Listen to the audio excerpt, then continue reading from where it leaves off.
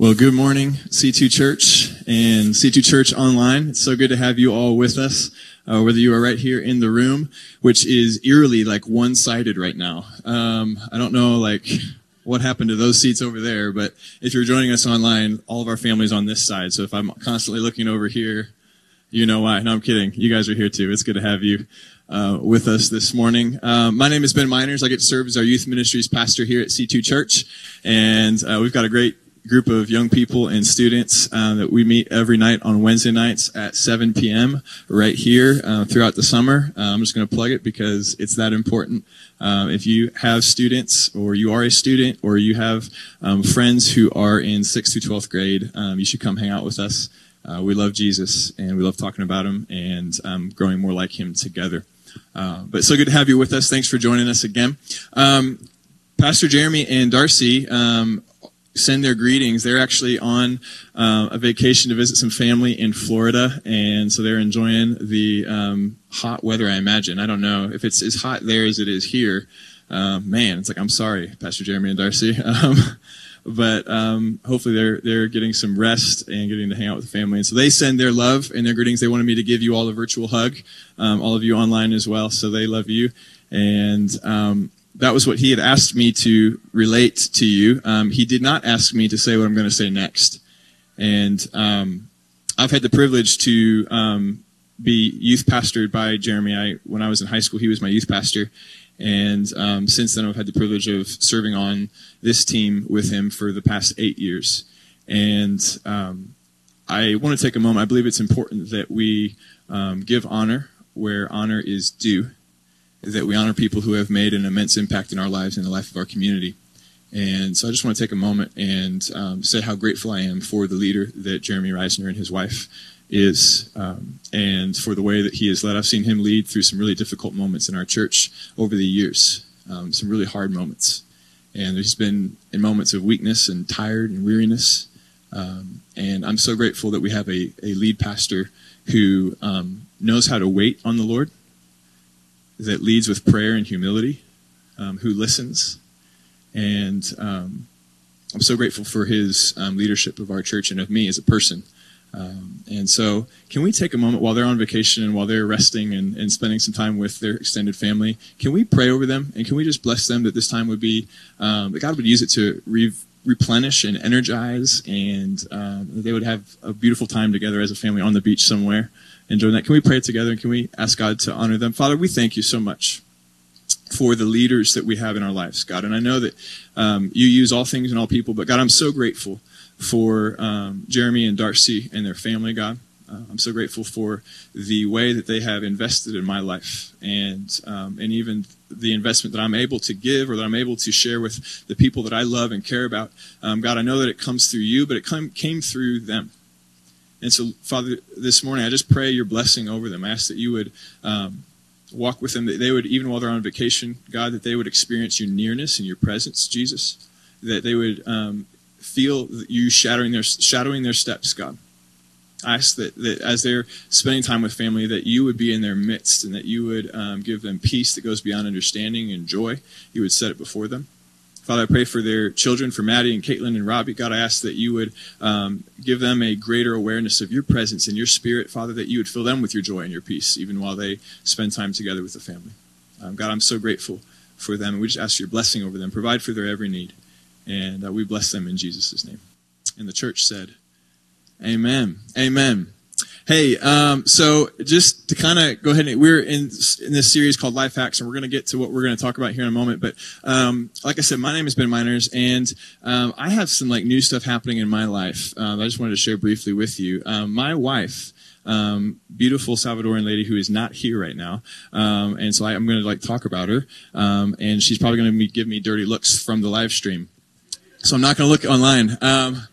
But she's an amazing person, and we are expecting our first child. And yeah, I am right there with you. So excited. She's 6 months along, and we cannot be more stoked. We don't know. Everyone's asking what gender is it. I don't know.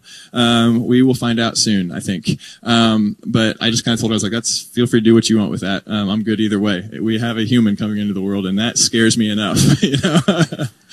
But yeah, so we we were so stoked. I think I knew before she did that she was pregnant because she hates mustard. Hates it. Never's liked it. She's a ketchup and mayo person the whole way. And one day, we're here in the office and she's in the kitchen preparing some Asian like Thai noodles that she made. She made some like pad Thai noodles. It was beautiful, amazing noodles. And as she's getting this bowl, she reaches into the fridge and pulls out this mega thing of mustard and just starts squirting it all over the top of her noodles. And I like immediately kind of had a panic attack because I'm like, you don't do things you don't like, like I'm pretty easygoing when it comes to food, but if you don't like something, you don't like something. And I'm like, baby, what are you doing? And she looks at me with this like kind of helpless face. She just goes, I don't know. I just really feel like mustard. And I was like, you're pregnant. It was the most amazing thing. And sure enough, she is pregnant, and that was why she's never touched mustard again since that moment. Incredible, right? Like I wonder, it's just so crazy to me. This whole process is just so different and weird and amazing, beautiful. Like everything changes, doesn't it? I mean, it's like everything in your house, in your life. And I say like we, because it's like she is the one who's pregnant, but I almost feel like in some way, like my life is drastically affected as well, and it should be. It's like a complete reprioritization of the things I think about, of the things I do, the things I prepare, the way that and much so, more so for her than even for me. But it's just this crazy moment of like everything changes. It's so wild. And I wonder, like, I was just thinking about how sometimes the way that my life changes in regards to like a baby and all the preparation, I'm thinking about things I've never really thought about before, like the chemicals in the air and the chemicals in my food, and like asking questions about every single thing, like, is this good for the baby? Is this good for the baby? Like, and I've never had these questions, these filters that I had to run things through. Food preparation is much more of a big deal for me now than it ever was, because like we love foods we used to hate. We hate foods we used to love. After the third, fourth try of making something for dinner, it's like, that finally worked. Great. Now I've got to eat all this. And it's just this very different. And I kind of, it would be really weird. And let's be honest, it would be really strange if the pregnancy test wasn't positive and I started doing all of those things, wouldn't it? Maybe you just can imagine with me for a second, if she wasn't actually pregnant and I started doing all of those things, I'm like spending hours pouring through like what to expect when you're expecting, the Bible of like pregnancy. And it would be weird for me to like be reading that and to be downloading that. I'm not sure what it's called, but it's like that baby equals fruit app. That, what I'm talking about? Like where like it tells you at every single week and every stage, like how big your baby is. And it uses fruit the whole way through to describe how big. So it's like, they've like gamified baby growth is what they've done. And you get like a special badge every week for like, you reached like, your baby is now the size of a cherry. Like your baby is now the size of a peach. Your baby is like, wow, we made it. And so you're like, you're an avocado. You're now an eggplant. You're now, And it's funny. My wife probably didn't think it was very funny when she wanted to go to the baby section at the store, and like I walked her over to the produce aisle, and I was like, here we are. No, I didn't actually do that. I didn't. She would not have thought that was funny, and I didn't do it, but I definitely had the thought. I was like, there's the orange and the eggplant and the avocado. That's our baby. But it would be really weird for me to do all of those things if she wasn't actually pregnant. And the life hack that we're going to jump into today, I think our culture kind of sees this life hack that way. We're talking about fasting. And many of us, when we say the word fasting, we probably wouldn't categorize fasting as a life hack. Maybe as a buzzkill, but not a life hack, right? Like our culture, even within the church, I would say, we don't actually think of fasting as not eating food, keeping ourselves from food. We don't actually think of that as something that makes our life easier or that enriches our life. And many in our culture, I would say in American Western culture perhaps, would look at someone who is fasting almost as like this arbitrary, like, why are you doing that? Like, what is the purpose? What is the end goal of you like eating food or like not eating food, and when like there's so much food around, like the only reason you really shouldn't eat food is if you like don't have any money, right? And even then there's always ramen noodles,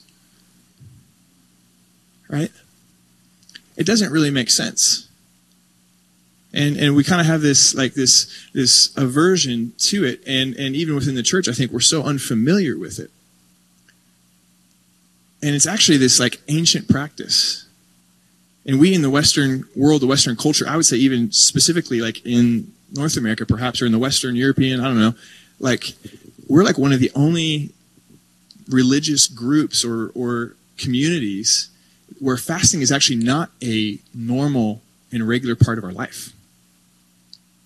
In fact, throughout all of history, much of history, and many of the world religions, fasting is actually a very normal spiritual discipline.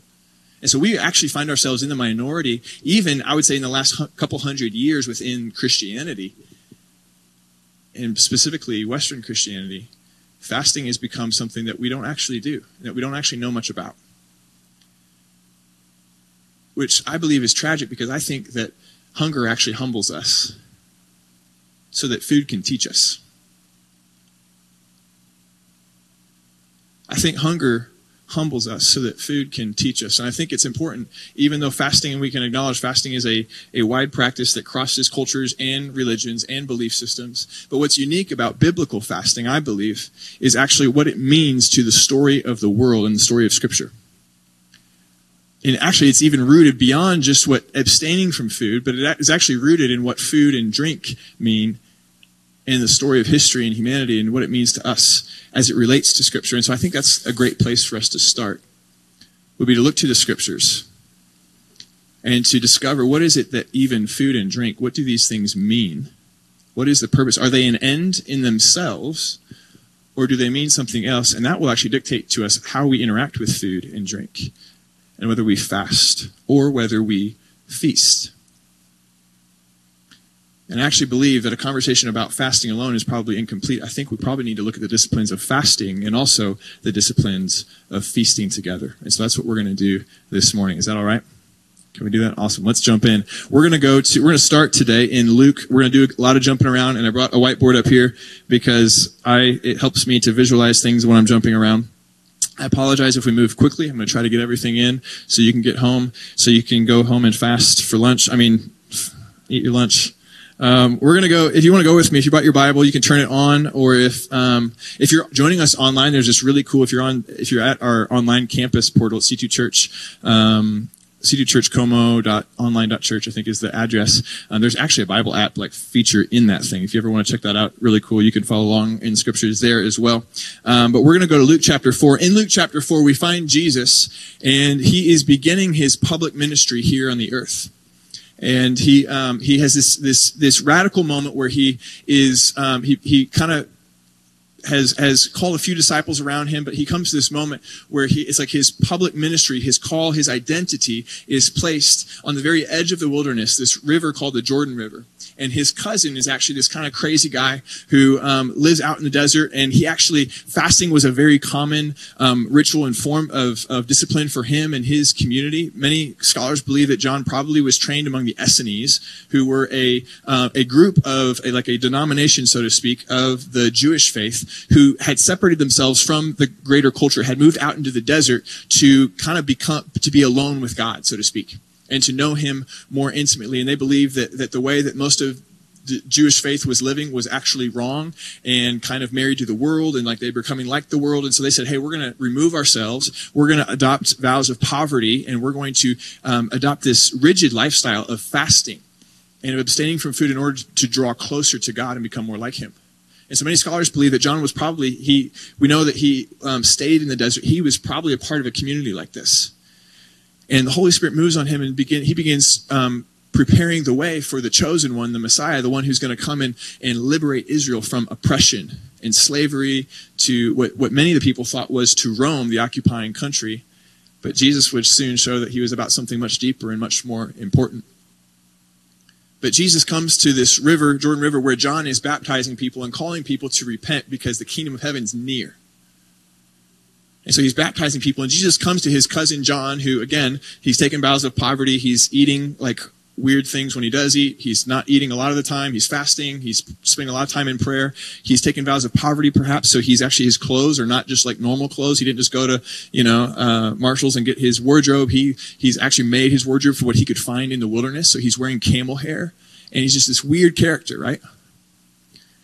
And Jesus comes to him and is baptized in this moment. And at first, John doesn't even get it. He's like, why are you coming to me? You're the chosen one. Why are you coming to me? But Jesus says, listen, we're going to do this to fulfill all righteousness. And so John baptizes him in this moment. In this moment when Jesus is baptized, there's this crazy moment where like the heavens open and they see the Spirit of God. It's really cool. If you want to check out Luke chapter 3 and 4, like you should read it. But the Spirit comes down and his voice comes from heaven and says, this is my Son in whom I am very well pleased. And so it's this like speaking to Jesus' identity and his call and his purpose. But immediately after that moment, and if you read it in the Gospel of Mark, it says like immediately the Spirit drove him or pushed him. He was moved by the Holy Spirit to go into the wilderness. So he leaves, he's on the edge of the wilderness at this river. He goes into the wilderness and he begins to fast. And it says he fasts for 40 days. And again, the ancient understanding, biblical understanding of fasting is that you stop eating. I know for some of us maybe in the room who are familiar with fasting in modern Western Christianity, we fast all kinds of things. We fast sugar. We fast, we do a Daniel fast. And like we fast meat. We fast, toys. I don't know. Like we kind of use the word fast to mean everything. But in ancient times, those things did not exist. When you were fasting, you were simply not eating. And so it says that Jesus is actually in the wilderness fasting for 40 days, and it says he was hungry. No kidding, right?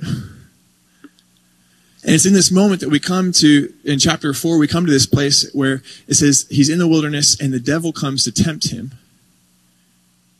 And the devil says to him and says, if you really are the Son of God, which was just what was spoken over him before. He says, if you really are the Son of God, then tell this stone to become bread. And Jesus responds by quoting a passage from Deuteronomy that was well known by the people. And it was a passage from Deuteronomy that's really important. I want us to read it together because he says this. Jesus says these words. He says, man does not live on bread alone, but on every word that comes from the mouth of God. So he's like, there's no rule, right, that you can't turn a stone into bread, right? Like it would make sense if you're really the Son of God and you have this supernatural power that you would do some kind of a miracle and show that you are who you say you are. And Jesus said, don't distract me from my purpose. My fasting has a purpose. And he quotes this passage as the purpose for why he's fasting. I think it's important that we look at this passage. It's in Deuteronomy that Jesus quotes. Deuteronomy chapter 8, verse 3, if you want to flip over there real fast. And this is Moses relating the words of God to the people of Israel after they've come through the wilderness. And this is kind of the terms of their covenant. And he's recounting their story about how they had walked through the wilderness for 40 years because of their unfaithfulness, and they were not listening to God. And so they walked through the wilderness for 40 years, and God brought them through these series of events. And it says this. It says that he humbled you in the wilderness so to test you so that he would know what's in your heart. And he says this. He humbled you, talking to the people of Israel. He humbled you by letting you go hungry. Then he gave you manna to eat, which manna was this, if you know the story of the Israelites walking through the wilderness in those 40 years, they didn't have any food out in the desert. And so this bread literally came from heaven. It like floated down and almost like appeared on the ground, almost like a condensation. It was like a wafer of some sort. And they didn't know what it was. And so they called it, the Hebrew term was like, what is it? And so it's called manna. And so they call this bread manna. So that's what he's saying here. He says, then he gave you manna to eat, which you and your fathers had not known. And get this, so that you might learn that man does not live on bread alone, but on every word that comes from the mouth of God. I believe that hunger can humble us so that food can teach us. Now I know that obviously in this passage it's not food that's actually doing the teaching, it's the Lord. Food is the instrument. But he said he humbled you by letting you go hungry so that you might learn. Then he gave you food so that you might learn that man doesn't live on bread alone, but by every word that comes from the mouth of God.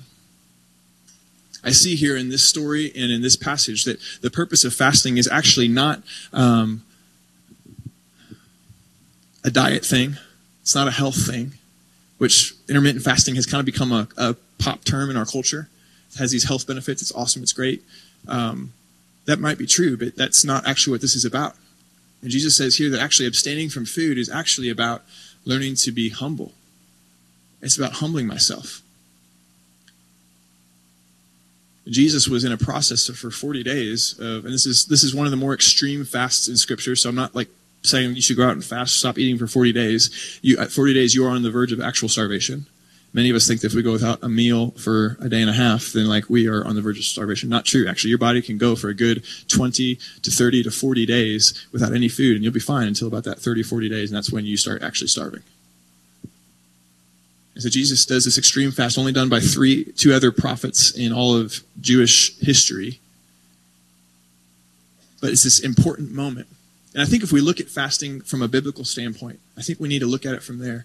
Because sometimes there's some misconceptions about fasting that we carry, not just from our culture, but also from our spiritual kind of heritage and religion. Some similar issues that the Jewish people had when it came to fasting. Some of these things, I think sometimes when we think of fasting, at least in my background and growing up, fasting kind of was like this way for me to declare to God that I was like serious. Like I fast when I really need to hear from God on something. I really want him to do something for me in my life. I need a miracle. And so I'm going to like fast and pray. And what that does is it shows God, hey, I'm really serious about this. And God's impressed with my devotion and my fasting, my discipline. And so he responds by doing the thing I've asked him to do. But if you look at the history and if you look at every moment in the Bible where fasting is recorded, that's actually the only type of moment in Scripture where fasting is actually condemned. Is that attitude right there. Most of the time in Scripture, the vast majority of moments that fasting is recorded and talked about in Scripture, the vast majority of fasts are actually a response to a few different things. It's a response to God. And it's actually, fasting is really, it's humbling ourselves. Fasting humbles us so that we can hear and obey. Dr. Tim Mackie kind of catalogs 3 reasons. If you look at all the examples of fasting in Scripture, and you can kind of put them into more or less 3 different buckets. One, it would be coming to a personal crossroads, a new beginning. Something is changing in your life and in God's plan for you, and so you're going to a fast. You could probably even put Jesus' fast in this category of there's something new that God's doing, and so I am going to stop and prepare, right? My wife is pregnant. We're going to stop. We're going to rearrange and reprioritize everything in our life and prepare for what's coming next. There's also a moment where there's repentance or turning from sin. And it's saying, God has shown me that this attitude or this habit, this thing in my life is not actually helpful, but it's hurtful. And I need to let go of it. I need to remove it from my life. And so I'm going to stop everything I do and focus on turning to God. And fasting is a suitable way. It's a good way to respond to God in that way. It's not paying for my sin. It's not me hurting myself and showing that I'm so sorry. It's actually about me responding to God again. And then the final one would be conflict or tragedy.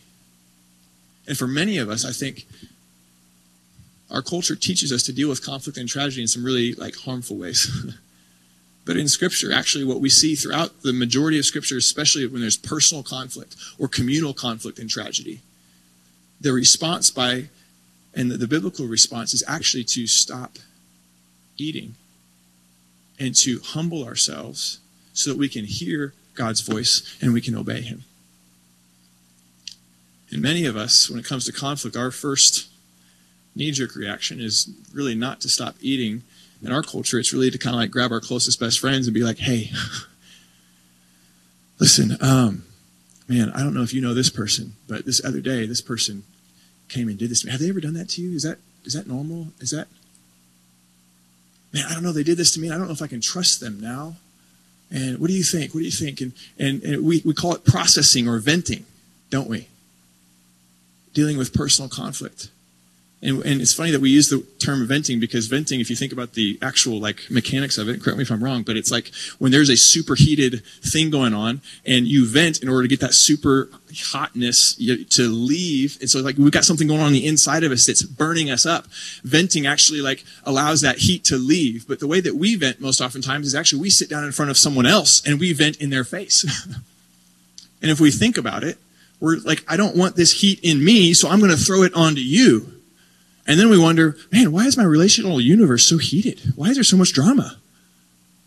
Maybe because I've been venting. And maybe venting is not actually the right way to deal with conflict or tragedy or anger in my life. And fasting has a way of clarifying our inner world. It has a way of pulling out the drama because it pulls out the selfishness in me. It actually forces me to humble myself and to not be wise in my own eyes, even if I'm right or if I'm wrong. When I fast, I become low in my own eyes. It's actually an act of me saying to God, I'm saying to God, like, God, I really feel hungry. Did you hear that? That was wild. All right. God, I really feel hungry. And I need something. My need is a temporary need. I know I don't maybe really exactly need food in this moment, but I'm so hungry. But God, I'm going to say no to that hunger because what I really want is to be hungry for you. Because I know, just like Jesus said, that I don't just live on food alone. The food and drink is not the end all of my life. The point of my life is not to eat well. That's not the purpose. If that's my only purpose, then I'm going to go ahead and live out the American dream. And then as soon as food and drink are over, my life purpose and everything is over. But God, I know in this moment, I'm going to say no to food. I don't want food. What I want is you. And so I'm going to say yes, yes, yes to the word, to you. Every word that comes from your mouth, I want to hear. And so I'm putting myself in a low position of not eating, saying no to something I temporarily need to connect and heighten my awareness of what I really need, of what I ultimately need, of what I cannot do without. I can go without food for a long time, but according to Scripture, this whole planet, this whole world, this whole existence cannot go for 1 millisecond without the Word of God sustaining it. That's what we believe. The Scriptures say in Psalms that He sustains everything by the word of His mouth. And so when Jesus says that man doesn't live on bread alone, but on every word that comes from the mouth of God, He's saying, listen, food isn't actually what I need. And so when I fast, I'm actually humbling myself. I'm becoming still. I'm listening. And I'm saying, your word is what I need. I don't need to be right in this personal conflict that I have. My need is actually not to be right, even though it feels, just like it feels like I need food, it feels like I need to be right. It feels like I need to be justified. But God, actually, I'm realizing as I sit here and I stop eating, I don't need food and I don't need to be right. All I need is you. You're the only thing I need. And if I have you, whether I'm right or whether I'm wrong, I'm good.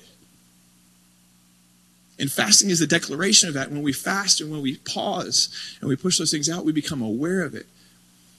And when we're humbled, we can hear and we can obey. We can respond. That's what fasting's about.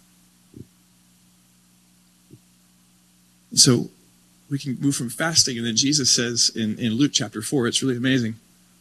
In Luke chapter 4, he moves on. We're just going to kind of like move through Luke pretty quickly here, okay? Is that cool? Because he doesn't just fast. He fasts for 40 days. He comes out of the desert and he moves on.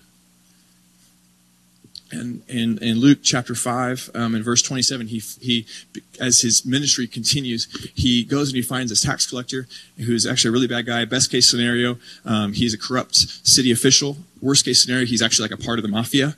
And like that's the kind of, I'm just giving like context for like what this kind of a person is. And he calls me, he says, you come follow me. Leave everything, the person you were, come follow me. And Levi does. And they throw this big banquet and they have a feast.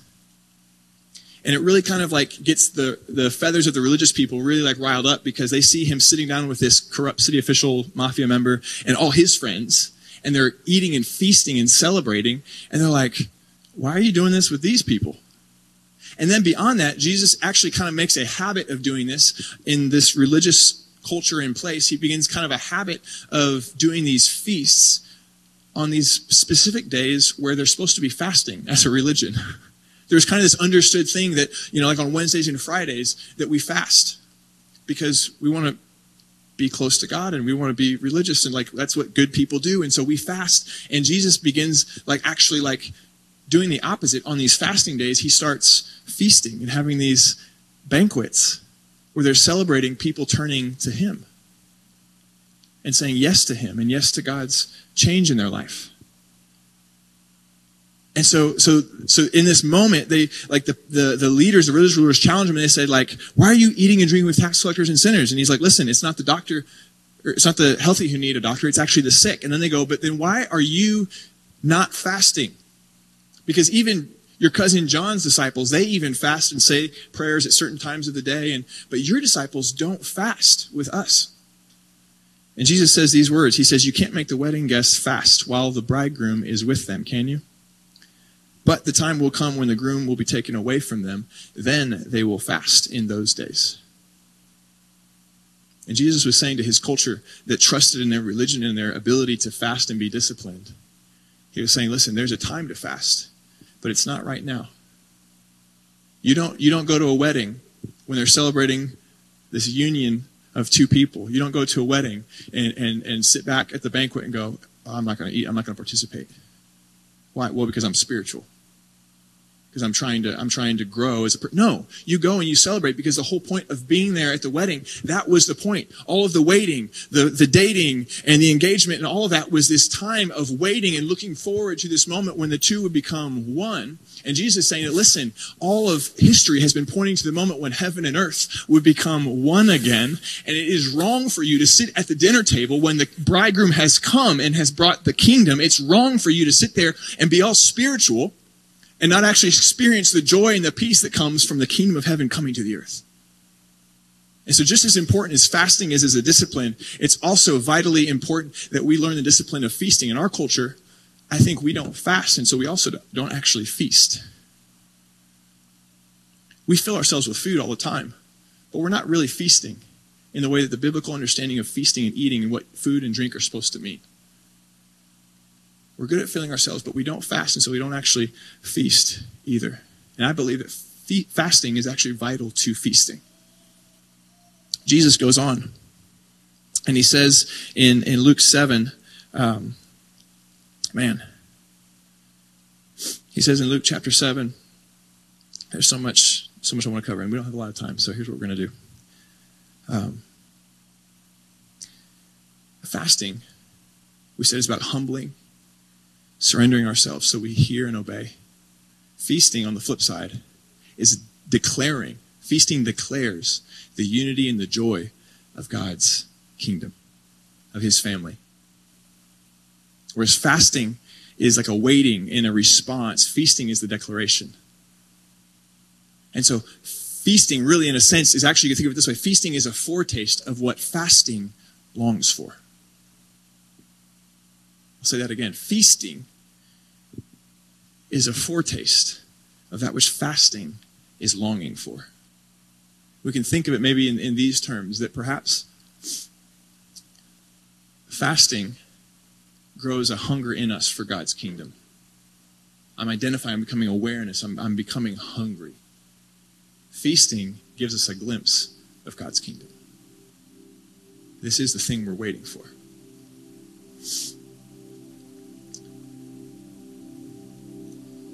In Luke chapter 7, Jesus comments to his religious culture, the people around him, and he makes this statement about his culture. He says, "To then what should I compare these people of this generation, and what are they like? They're like children sitting in the marketplace calling to each other. We played the flute for you, but you didn't dance. We sang a lament for you, and you didn't weep." He's like, this is what these people in this generation are like. It's like children in the marketplace calling to each other, and you know how children are, right?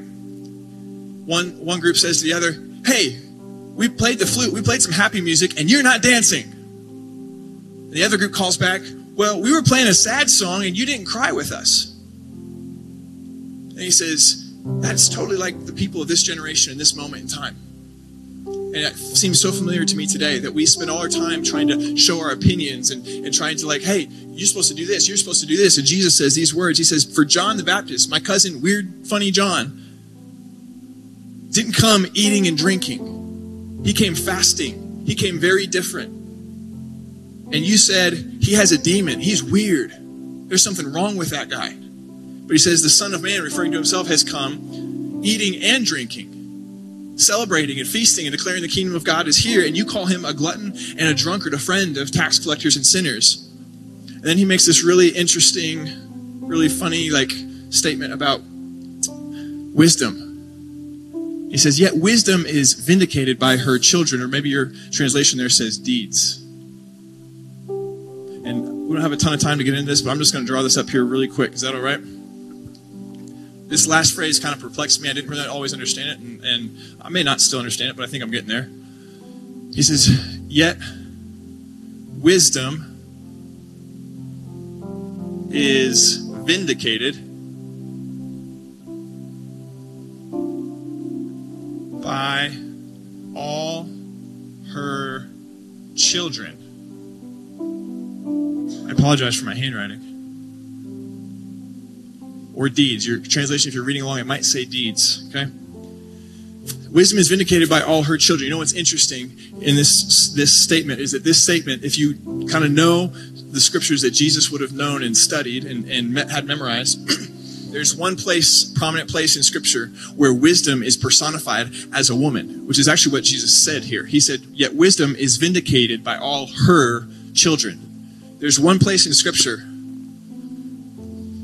where wisdom is referred to as a woman. It's in Proverbs chapter 8. And it's compared to a woman. And it actually says this about this woman. We can throw it up on the screen in Proverbs chapter 8 there if you have it. That'd be great. It personifies wisdom as a woman, and the woman's saying this is her words in the poem. The Lord acquired me at the beginning of his creation, before his works of long ago. I was formed before ancient times, from the beginning, before the earth began. Go to the next one. I was born when there were no watery depths and no springs filled with water. Before the mountains were established, prior to the hills, I was given birth. Before he made the land, the fields, or the first soil on earth, I was there when he established the heavens, when he laid out the horizon, when all of creation was taking place. You see this language? Wisdom, this woman, says, I was there when he placed the skies above, when the fountains of the ocean gushed out, and when he set a limit for the sea, so that the waters would not violate his command, when he laid out the foundations of the earth. I was a skilled craftsman beside him. I was his delight every day, always rejoicing with him.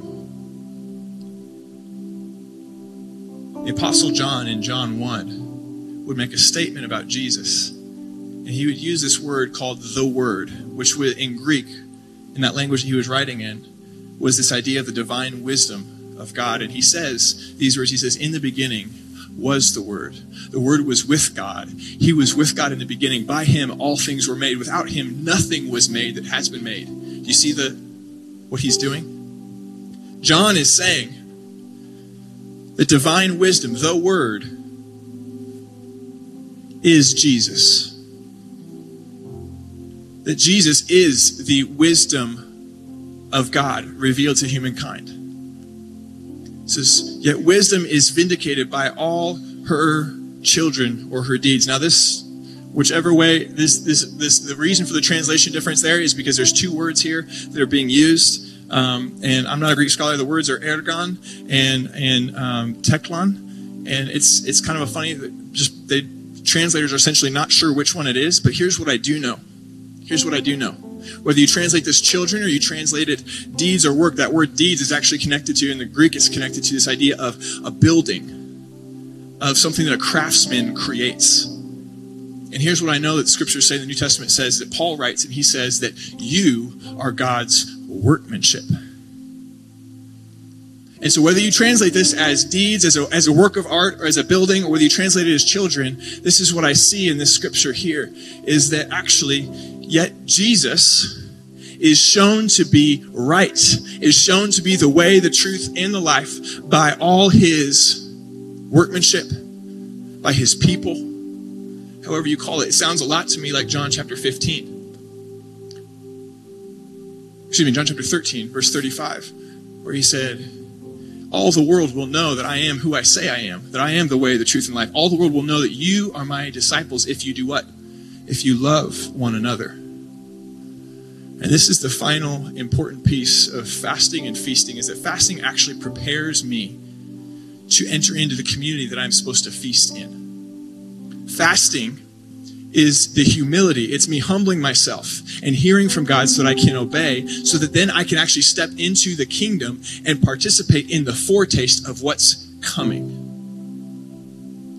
And my feasting now is supposed to be a declaration of who God is. We don't have time to get into the scripture, but in 1 Corinthians chapter 10 and 11, Paul is addressing a group of people in Corinth, and he talks about the Lord's Supper.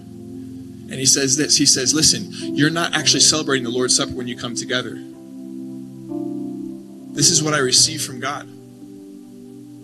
That Jesus, on his last moments here, said that my body is like bread. That man doesn't live on bread alone, but on every word that comes from the mouth of God. And Jesus said, I am the word that came from the mouth of God. I am the word that is God. My body is real bread and my blood is real drink. And what he was saying is that just like you survive on every word that comes from the mouth of God, your ability to thrive and your ability to live in the new kingdom is dependent upon my sacrifice of my body being broken and my blood being spilled out for you.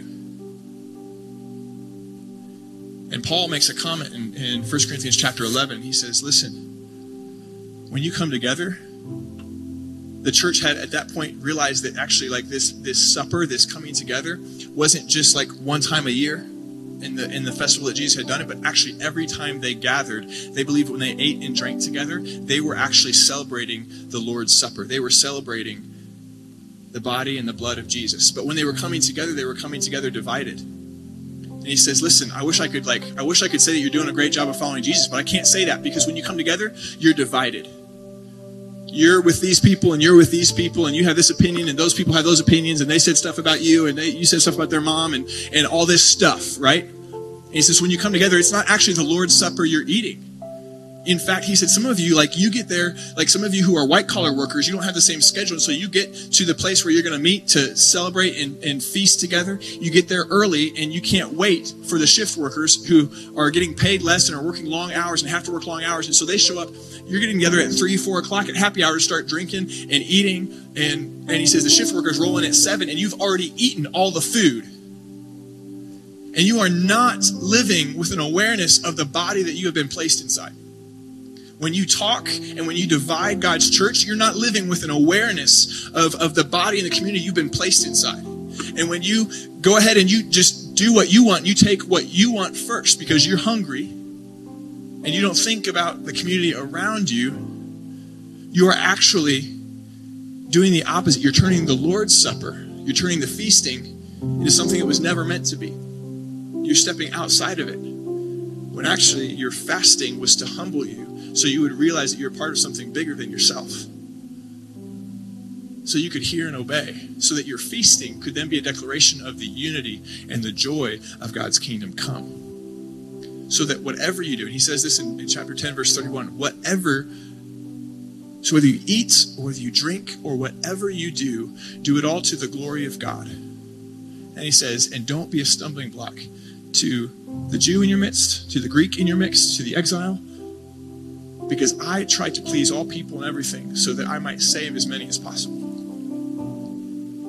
This is my thought for us today. In a moment, we're going to receive communion together, and we're going to actually feast together and declare God's goodness. But can I just leave you with this? Can I take Paul's words and maybe change a little bit and say, so whatever you do, whether you're feasting or fasting, eating, drinking, whatever you do it all for the glory of God by loving one another, by protecting one another, by honoring each other with our words and our attitudes, so that when we come together, it truly is the Lord's Supper. Paul makes some remarks there where he says, listen, it's not actually like the Lord's Supper when you come together and when you do all these things. He says each one should examine themselves to make sure that you are regarding God's body. And we've kind of taken that to mean that like you should examine yourself to see if you sinned at all this last week. And if you've sinned, you can't take communion. It's not so. In the context, Paul is saying you should examine yourself to make sure that you are operating in humility as a part of the body. And you haven't separated yourself because of your opinion, because of a conflict, or because you're seeking your own good and not the good of the body. So here's what we're going to do. The band's coming right now. And here's what I would like us to do. We're going to partake of communion together. We're going to do it a little bit differently. The band's going to lead us in a song, and I want us to stay seated. And I want us to take a moment to just examine our hearts. Some of us in this place, we're realizing that I need to start fasting. Because the fasting humbles me and actually puts me in a position where I can start feasting and to have that discipline of knowing what it means when my community comes together to take of Jesus' body and blood and become a part of it. and it transforms even your normal meal times. You're getting together with friends. How amazing would it be if when we get together as friends and family to eat, come over to people's houses, out to grill, that we approach that mealtime not as just we're going to fill ourselves with food and have a great time talking and hanging out, but we're going to actually remember why it is that we come together in the first place. And that becomes actually the very table and supper of the Lord. It's a declaration to the world watching that we belong to him. And wisdom is vindicated by the house that she builds. The truth is shown to be accurate and true, not because it was a great argument, but because we loved one another. All the world will know that I'm the way, the truth, and the life. All the world will know that you are my disciples if you love one another.